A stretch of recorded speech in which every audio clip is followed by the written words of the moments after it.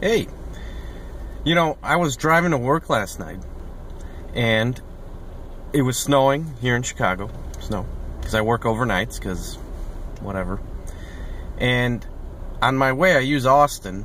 On my way to work, I yelled at a guy so hard that my brain hurt.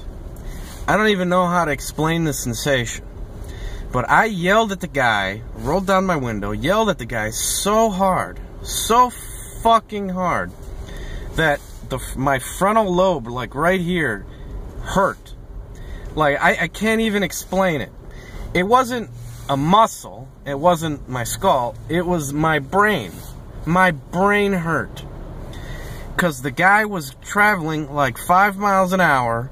I gotta get to work, and the guy is taking up 2 lanes. And I wanted just for him to die. However, instead of me committing homicide, I just screamed at him. I rolled my window down and screamed whatever obscenity. And my brain hurt. And I can't explain why it did, but it did. I just thought I'd like to share this with you guys.